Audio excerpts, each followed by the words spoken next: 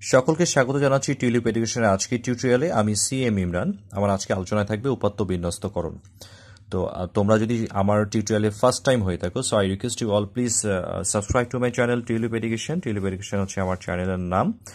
তার জন্য অবশ্যই তোমরা যেতে পারো ইউটিউবে গিয়ে সার্চ করবে টিউলিপ এডুকেশন এবং সেখানে তোমরা আমার টিউটোরিয়াল সাইটটি পেয়ে যাবে এবং সেখানে অনেকগুলো ভিডিওস আপলোড করা আছে অলরেডি। সেখান থেকে তোমরা বিভিন্ন বিষয়ের উপরে, বিভিন্ন ক্লাসের উপরে ভিডিওগুলো দেখে নিতে পারো। আর অলরেডি যারা সাবস্ক্রাইব রয়েছে, সো তাদের সকলকে আমি স্বাগত জানাচ্ছি। অলরেডি আমার চ্যানেল 10,000-এর উপরে সাবস্ক্রাইবার পেয়ে গেছে। সো আমি মনে করি আমার চ্যানেলটার জন্য অবদান আমার সাবস্ক্রাইবারদের বেশি। তাদের অনুপ্রেরণা সবসময় আমাকে প্রতিনিয়ত অনুপ্রাণিত করেছে নতুন একটি করে টিউটোরিয়াল তৈরি করতে। সো আজকের আর কথা না বাড়িয়ে আমরা আলোচনা চলে যাই। তো উপাত্ত বিন্যস্তকরণ যে চ্যাপ্টারটা আমাদের রয়েছে, খুবই গুরুত্বপূর্ণ একটি চ্যাপ্টার। কারণ এই উপাত্ত বিন্যস্তকরণ থেকে একজন ছাত্র শেখে কিভাবে করে কিছু উপাত্তকে লেখচিত্র আকারে বা স্তম্ভলেখের মাধ্যমে প্রকাশ করতে হয় বা আয়তলেখের মাধ্যমে প্রকাশ করতে হয়। তার জন্য যে বিষয়গুলো আমাদের জানা উচিত, সেই বিষয়গুলো নিয়ে আমার আজকের প্রাথমিক আলোচনা। তো প্রথমত আমরা জানবো উপাত্ত জিনিসটা কি। উপাত্ত হচ্ছে যে তথ্য বা ঘটনা নির্দেশক সংখ্যাগুলোকে পরিসংখ্যান উপাত্ত বলে, অর্থাৎ যে সংখ্যাগুলো নিয়ে আমরা কাজ করি। যেমন আমাদের কোনো একটা ক্লাসের কি দেয়া থাকলো, কিছু শিক্ষার্থীর ওজন দেয়া থাকলো, বা কিছু শিক্ষার্থীর কি দেয়া থাকলো, তাদের কিছু উচ্চতা দেয়া থাকলো, তাই না? বা কিছু শিক্ষার্থীর গণিত বিষয় বা বিভিন্ন বিষয়ে প্রাপ্ত নম্বর দেয়া থাকলো। তো এই যে তথ্যটা বা এই যে ঘটনাটা, যে সংখ্যাগুলো দিয়ে আমরা পরিসংখ্যানে প্রকাশ করব, সেটাই কিন্তু আমাদের আসলে উপাত্ত। তো উপাত্ত কত ধরনের হয়? উপাত্ত সাধারণত দুই ধরনের হয়ে থাকে। এটা হচ্ছে বিন্যস্ত উপাত্ত আর এটা হচ্ছে অবিন্যস্ত উপাত্ত। তো বিন্যস্ত এবং অবিন্যস্ত দুই ধরনের উপাত্ত আমরা পেয়ে থাকি। বিন্যস্ত উপাত্ত কাকে বলে সেটা আমরা জানবো। যে উপাত্তগুলো কোনো বৈশিষ্ট্য অনুসারে সাজানো থাকে তাকে বিন্যস্ত উপাত্ত বলে। অর্থাৎ আমি যখন উপাত্ত সংগ্রহ করলাম, সেই উপাত্তটাকে এলোমেলো আকারে না রেখে একটা বৈশিষ্ট্য অনুসারে সাজিয়ে লিখলাম। অর্থাৎ একটা কি থাকবে, সেখানে বৈশিষ্ট্য থাকবে। বৈশিষ্ট্য মানে আমরা বুঝতে পারবো একটা ক্রম অনুসারে আমরা সাজানো অবস্থায় পাবো, সেটা বিন্যস্ত উপাত্ত।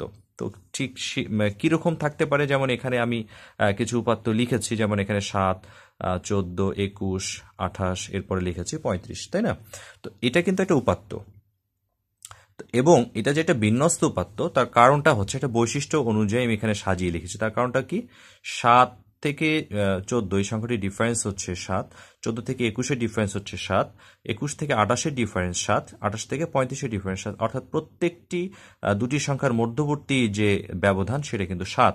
ঠিক আছে? অর্থাৎ পরবর্তী সংখ্যা থেকে যদি আগের সংখ্যাটি যদি বিয়োগ করা হয়, প্রতি ক্ষেত্রে আমরা 7 পাবো।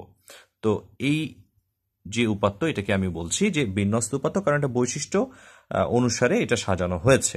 আচ্ছা, তার পরবর্তীতে আমি আরো একটি আলোচনা রেখেছি, সেটা হচ্ছে কি 1, 5, 9, 13, 17। এটাও একটা বিন্যস্ত উপাত্ত। তার কারণটা কি? তার কারণটা হচ্ছে এটা বৈশিষ্ট্য অনুসারে এই উপাত্তটাকেও সাজানো হয়েছে। তার কারণটা হচ্ছে আমরা যদি 1 থেকে 5 পর্যন্ত সংখ্যাটা গুনি, 1, 2, 3, 4, 5, 2, 3, 4, 5, অর্থাৎ 1 এবং 5-এর মধ্যবর্তী সংখ্যার যে ব্যবধান, সেটা 4। আবার 5 থেকে 9 যদি আমরা গুনি, 6, 7, 8, 9, আবার 4 করে বেড়ে গেছে। এরপর 9-এর সাথে যদি আমরা আরো 4 যোগ করি, তাহলে 13 পাবো। 13-এর সাথে যদি 4 যোগ করি, তাহলে 17 পাবো। অর্থাৎ আমার প্রতি ক্ষেত্রে আমাকে একটি সংখ্যা থেকে পরবর্তী সংখ্যাটা পাওয়ার জন্য 4 যোগ করতে হচ্ছে, তাই না? তাহলে এখানেও কিন্তু একটা নির্দিষ্ট বৈশিষ্ট্য অনুসরণ করা হয়েছে না? কারণ দুটি সংখ্যার মধ্যবর্তী ব্যবধান 4, তাই না? আচ্ছা, তাহলে এটাও একটা বিন্যস্ত উপাত্ত। আবার আরেকটি যদি আমরা উপাত্ত খেয়াল করে থাকি, 5, এরপর এটা হচ্ছে 10, 15, 20, 25। তাহলে এখানে প্রতি ক্ষেত্রে পরবর্তী এবং পূর্ববর্তী সংখ্যার ব্যবধান কিন্তু 5 5 করে বৃদ্ধি পেয়েছে, তাই না? তাহলে 5-এর সাথে 5 যোগ করে 10, 10-এর সাথে 5 যোগ করে 15, 15-এর সাথে 5 যোগ করে 20 বা 20, 20-এর সাথে 5 যোগ করে 25। তাহলে এই যে উপাত্তগুলো এখানে আমরা পেয়েছি, সেই উপাত্তগুলো একটা নির্দিষ্ট ক্রম অনুসরণ করেছে, নির্দিষ্ট বৈশিষ্ট্য অনুসরণ করেছে, যার কারণে আমরা এই উপাত্তগুলোকে বলবো বিন্যস্ত উপাত্ত। এখন অবিন্যস্ত উপাত্ত কোনগুলো? যে উপাত্তগুলো কোনো বৈশিষ্ট্য অনুযায়ী সাজানো থাকবে না, তাকে বলা হবে অবিন্যস্ত উপাত্ত। এখন দুটোই কিন্তু উপাত্ত। আমি কিন্তু উপাত্তগুলোকে সংগ্রহ করেছি। কিছু উপাত্ত সাজানো অবস্থায় রয়েছে, যেটা বিন্যস্ত, আর যেটা বৈশিষ্ট্য অনুসারে সাজানো নেই, সেটাই হচ্ছে অবিন্যস্ত। যেমন আমি উপাত্ত সংগ্রহ করলাম, কিন্তু প্রথম সংখ্যাটা ছিল 18, এরপরে 4, এরপরে 10, এরপরে 5, এরপরে 16। অর্থাৎ এখানে কিন্তু কোনো বৈশিষ্ট্য অনুসরণ করা হয়নি এবং প্রথম যে সংখ্যাটা সেটা 18, 18 থেকে 4-এর হঠাৎ করে সংখ্যাটা কমে গেছে, আবার বেড়ে গেছে, আবার কমে গেছে, আবার বেড়ে গেছে, অর্থাৎ একটা নির্দিষ্ট কোনো বৈশিষ্ট্য অনুসারে কিন্তু এটা, এই যে কমা বাড়াটাও যদি বৈশিষ্ট্য অনুসারে হতো তাহলে কিন্তু বিন্যস্ত হতো, কিন্তু কমাটা কোনো নির্দিষ্ট বৈশিষ্ট্য অনুসারে হচ্ছে না।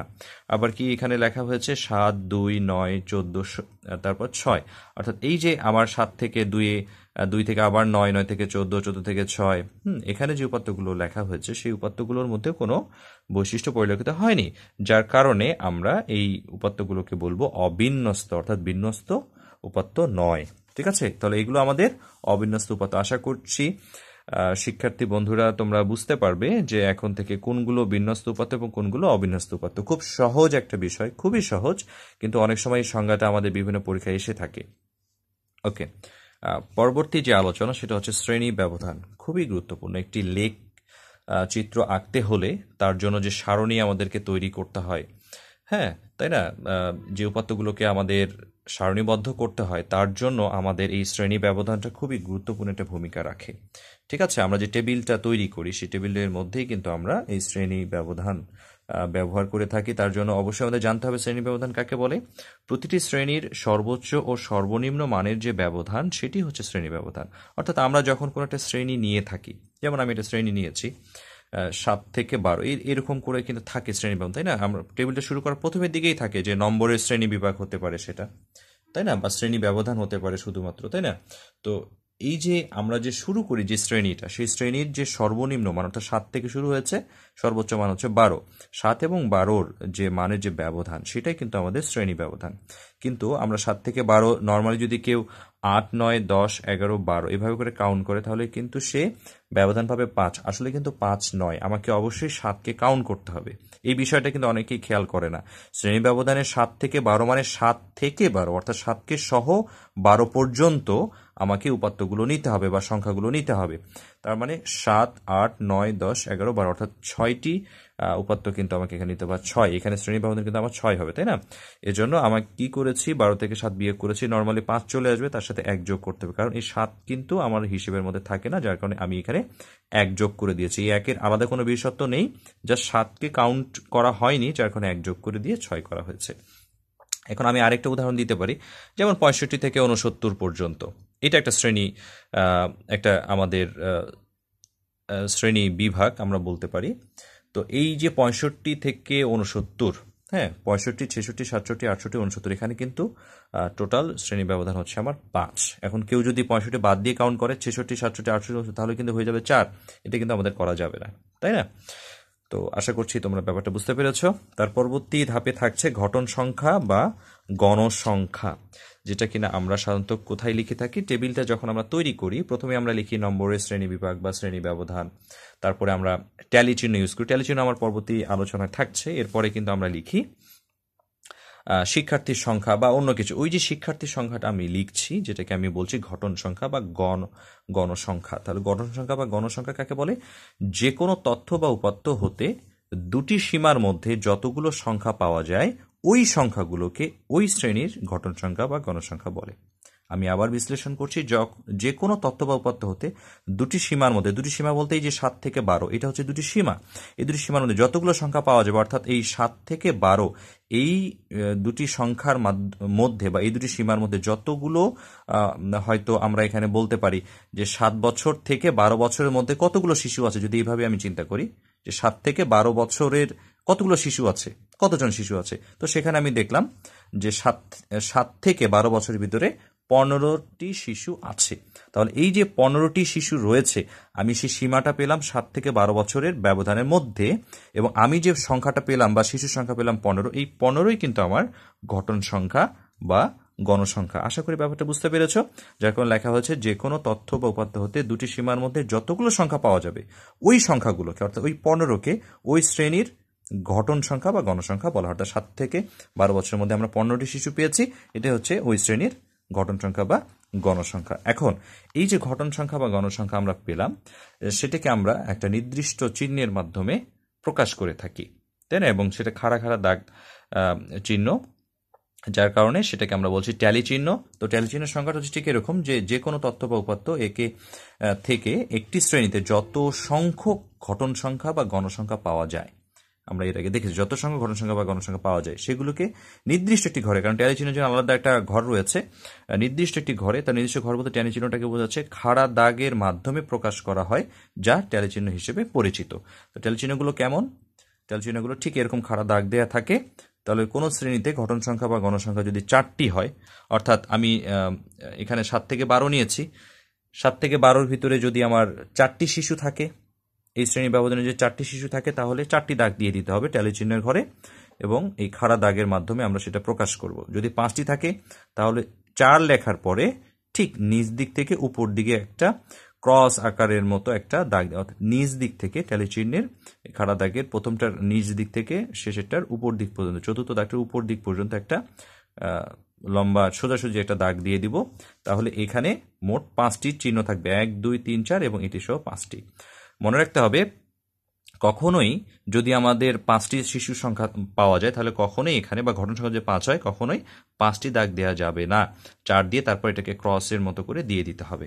ঠিক আছে, এটাই হচ্ছে আমাদের ট্যালি চিহ্নের প্রকাশ। ঠিক আছে, এখন আরেকটা বিষয় আমি এখানে বলে রাখতে চাই, সেটা হচ্ছে যে এই চিহ্নটা দিতে অনেকে ভুল করে। অনেকে ঠিক কিভাবে দেয়, 1 2 3 4 এভাবে দিয়ে, কেউ উপর দিক থেকে নিচে দিয়ে দেয় এভাবে করে, আবার 1 2 3 4 ঠিক এইভাবে মাঝখান দিয়ে কেটে দেয়। ঠিক আছে, এখন কেউ যদি মনে করে যে এটা ভুল, তাদের জ্ঞাতার্থে আমি একটু বলে দিতে চাই যে এখন যারা ক্লাস 5-এ পড়ছে তাদের এই বইটা পাওয়ার আগে যে বইটা ছিল সেই বইয়ের মধ্যে কিন্তু এইভাবে করে প্রকাশ করে দেখানো হয়েছে। ঠিক আছে, সো তারা কি ওই সময় ভুল শিখেছে কিনা সেটা মানে আমার জানা নেই, কেননা আমি জানি না কেন আবার এটাকে আপডেট করে বইটাকে চেঞ্জ করা হলো, তখন তো কোনো কিছু বলাই হয়নি। সো যেহেতু আমাদের বইয়ে এখন এইভাবে করে দেয়া আছে, সো এটাই আমরা ফলো করব। ঠিক আছে, তাহলে আজকের আলোচনা থেকে আমরা জানলাম যে একটা তথ্য বা উপাত্তকে সারণীবদ্ধ করতে হলে আমাদের যে বিষয়গুলো প্রয়োজন সেগুলো আমরা শিখলাম। পরবর্তী টিউটোরিয়ালে এটা আমাদের খুবই গুরুত্বপূর্ণ একটি টিউটোরিয়াল হবে, সেখানে আমি বিভিন্ন তথ্য বা উপাত্তকে বিন্যস্ত করে দেখাবো, এবং সেটা অবশ্যই আয়তলেখের মাধ্যমে, এবং একটা অবশ্যই ট্যালি চিহ্নের প্রকাশ, তারপর ঘটন সংখ্যার প্রকাশগুলো থাকবে। সো পরবর্তী টিউটোরিয়াল দেখার জন্য সকলকে আমন্ত্রণ জানাচ্ছি। ধন্যবাদ সকলকে।